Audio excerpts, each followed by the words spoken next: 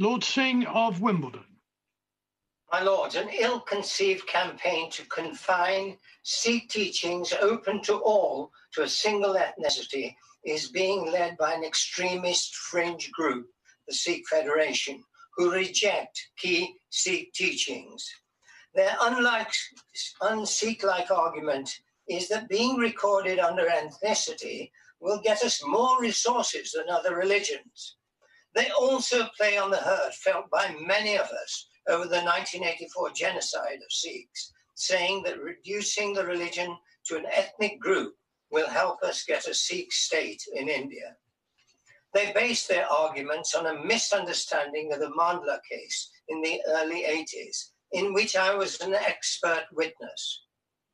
The law then protected ethnicity but not religion against discrimination.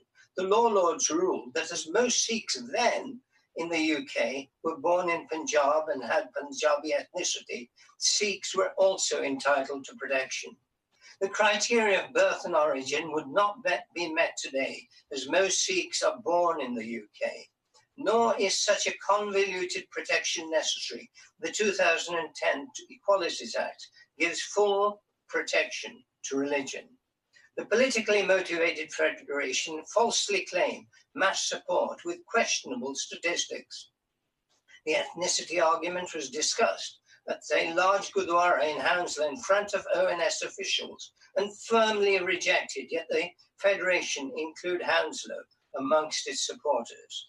My lords, many Sikhs and people of other faiths are appalled at the way that some politicians anxious for votes are willing to trample on the religious sensitivities of others and accept as fact absurdities of those who shout the loudest. I urge that we look to what different religious groups actually do for the well-being of their followers and wider society.